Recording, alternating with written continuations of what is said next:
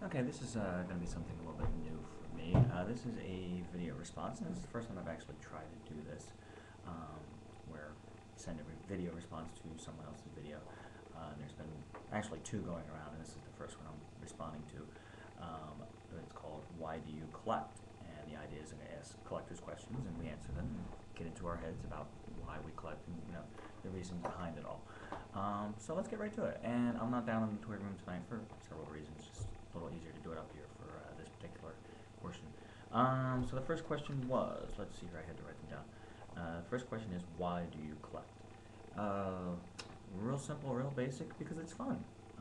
There's a lot of hobbies out there. Some people like football, sports, baseball. Other people are into, gadgets and games and, all that stuff. I happen to like Star Wars toys. Been collecting for a long time, off and on over the years, and really, got heavy back into it when the special editions came out again. Question number 2: do you collect to play or to decorate? Well, anybody who's watched my videos knows I love to set up displays and dioramas and create scenes out of the figures and toys and all that stuff. That's part of the fun of it. So I actually do call that playing with the toys. Do I sit down and, make the action figures act out scenes and stuff? No, I think I'm a little old for that. But I do have some fun swinging around like the FX lightsaber, playing with the little remote control toys and all that stuff. Sure, I play with them too. Let's see here. Question number 3. Do you get a new item just to review it? Well, since I don't really do toy reviews, I have done a couple, but I'm not like a toy reviewer. I basically just show my collection. Then obviously, the stuff that I'm buying for my collection is stuff that I want, stuff that I like, and not because I want to bring it out and show it to somebody else and review whether it's a good item or a bad item. If I pay for it, I think it's a good item and it's something that I like. So, question number 4. Are you collecting to complete a collection, or will you continue to add to it? I've been collecting for a long, long time. There is no such thing as a complete collection, especially when it comes to Star Wars.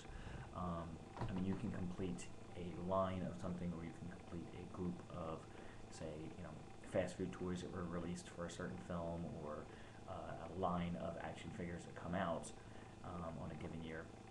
But there's no completing a Star Wars collection. And I really am not a completist, never have been. I get what I like.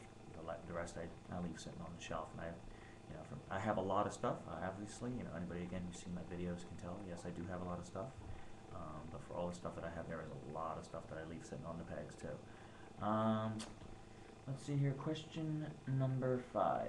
Do you ever think you will stop collecting? Okay, this is a good one because I've heard a couple people say, well, maybe when I get older, maybe when I grow out of it. I'm 41 years old. I've never grown out of it. Nothing wrong with collecting toys, nothing embarrassing about it, or feeling that, well, once you grow up you should stop collecting or you should stop playing with toys or whatever.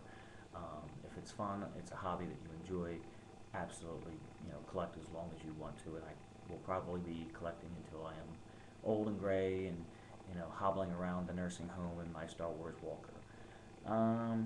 Do you collect, last question, do you collect something for its value or to resell in the future for a value? Absolutely not. Sure, there's a lot of old vintage stuff out there that's probably worth a ton of money if you look through the catalogs or on eBay. Money doesn't concern me. It never has, never will. I buy for fun. If it's an item that I like, it's an item that I enjoy, I don't care if it's worth anything 10 years from now, 20 years from now, 50 years from now. And most of the stuff that is out nowadays, kids, I hate to burst your bubble, but for all you guys out there that are buying, multiple versions of the same figure because you want to keep one mint in the box so you can go to college, in 20 years and pay for all your bills and stuff, it's not going to happen. Take a look at what happened to the Episode 1 toys. They're all out there now for next to nothing. You can get Episode 1 figures. They're not worth anything. I'm finding them cheaper than what the original sticker prices were on them at this point.